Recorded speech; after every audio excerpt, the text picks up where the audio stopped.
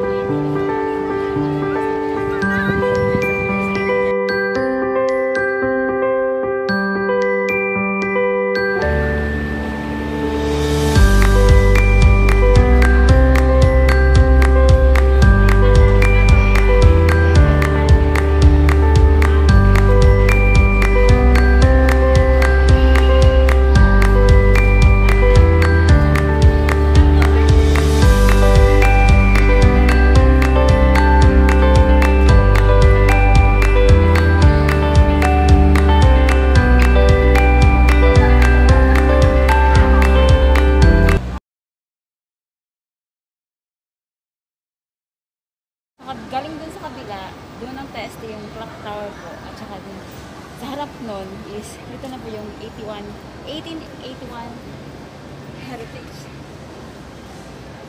Daming gumahala.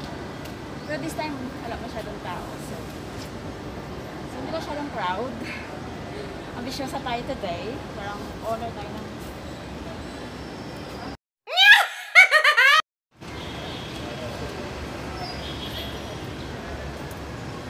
hello everyone! Welcome to my YouTube channel. Please do subscribe sa channel po. Tsaka, salamat nga pala sa lahat ng sumusuporta, sa lahat ng nag-reviews po. Tsaka, termseno ako. Thank you po sa lahat.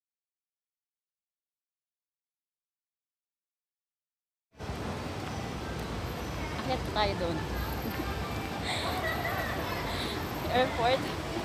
Iikotin mo natin doon sa taas. Ganda. Gusto ko siya kasi saka yan, ano siya eh, maliwala siya. Hindi siya matao. Oh my God, may airport!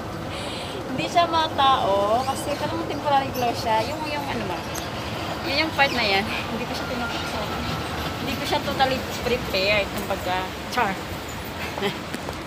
So, andito na tayo sa taas, guys. Wait, wait. Ganito yung nagagawa na nagbablog eh. Bulaboger. Ang vlogger na bulaboger. Ang ganda mo.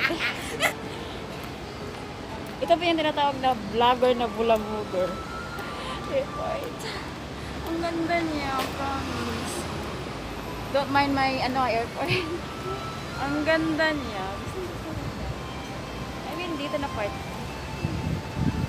O, diba ang ganda niya? Ang ganda niya. Este. Punta tayo doon sa kabilang dako. Ang ganda. Ang gusto ko siya. Hello po. Hello, welcome to my vlog. Please do subscribe to my channel with Este yon. Subscribe para madami. Promise, ang ganda. Ang ganda. Very ano siya today. Hindi siya ma-crowd. Hindi siya matao.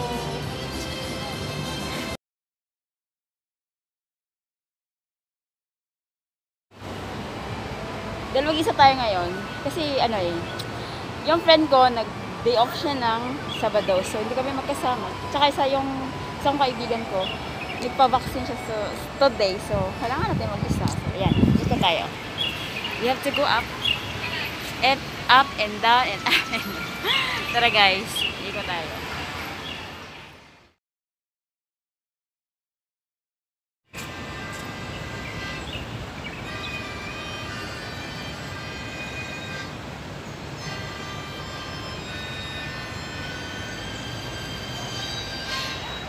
Tadaan! Ang ganda niya!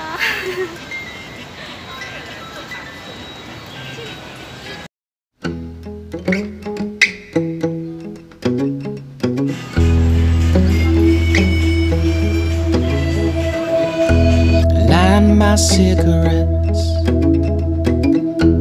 loaded with regret, and I find myself a spot between space and time.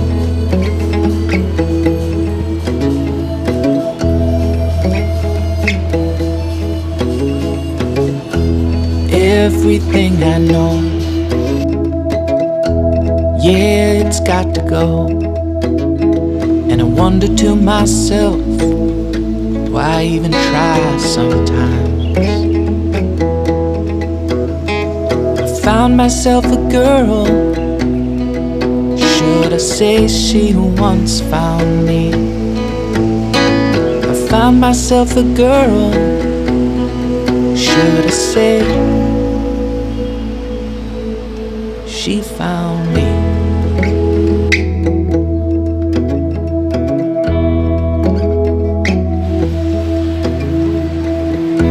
It's Oklahoma brown,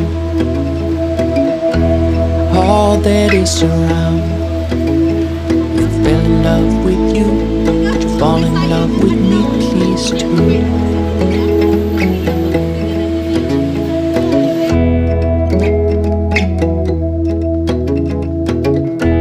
You're my piece of pie, words I can't deny. If you fell in love with me, could we fall in love with we, please too? I found myself a girl. Mega tour.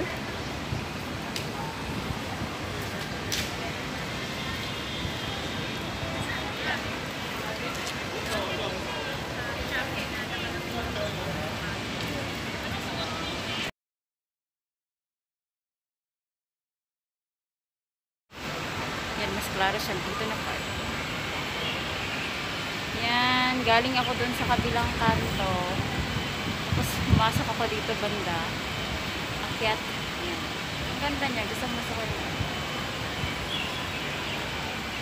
Wala siya masyadong tao today. Hindi siya masyadong matao today. Ewan ko kung ano, siguro na sa ibang ayan. Ang ganda niya. Gusto ko, mas mahilig ako sa mga green. Yung mga green, yung mga dahon. Yung mga ganyan. Parang nakakaato na kasi. Yan, di ba? Ang ganda niya. Ang gulo. Ganda niya. Sobra. Pasma te, pasma. Ang ganda niya. Para kang ano, para kang tao. Minsan iwan. Ayan. 1881. Hindi siya klaro guys. Parang ito na lang. 1881 Heritage.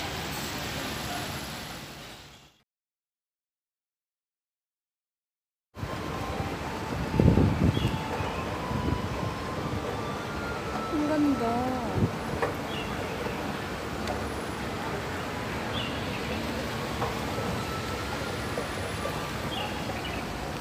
Grabe, ang ganda niya dito. Yan, tatanong ko from up. Alam mo ganito? Yan. Don't mind may agtang kasi